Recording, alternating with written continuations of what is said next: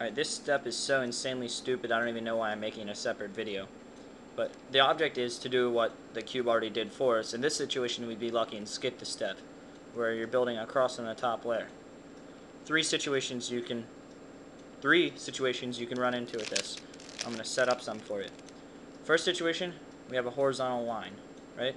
We're ignoring the corners, you know? You might actually have corners facing upward and stuff like that. We're ignoring them right now. We have a horizontal line.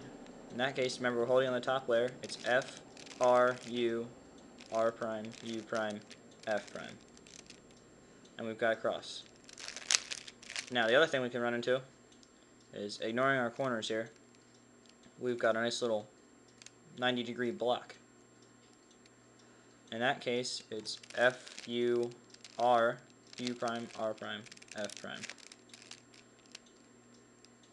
And then the final situation we can run into is not going to be set up so easily because I'm just stupid. There we go. Final situation is when there are no correct edges oriented. In that case, you do like F, R, U, R prime, U prime, F prime.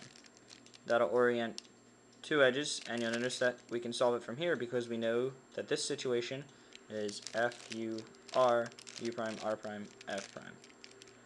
So we've got a cross. Congratulations. Got a cross.